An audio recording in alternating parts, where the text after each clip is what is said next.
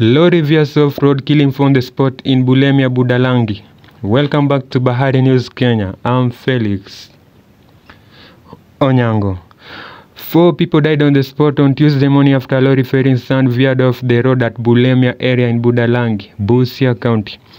Police reports indicate that the driver was traveling at a high speed when he lost control of the vehicle, resulting in the tragic collision with pedestrians.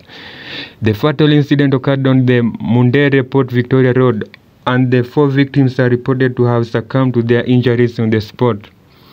Over the course of 2023, the grim reality of road fatalities in Kenya became increasingly evident, with the death toll rising alarmingly.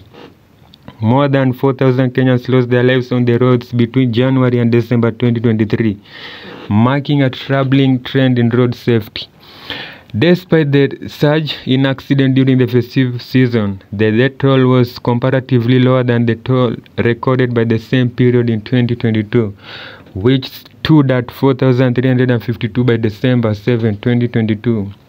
Data provided by the National Transport Safety Authority (NTSA) reveal a concerning pattern, indicating that pedestrians bear the brunt of road fatalities. In 2023 alone, over 1,506 pedestrian deaths had been reported.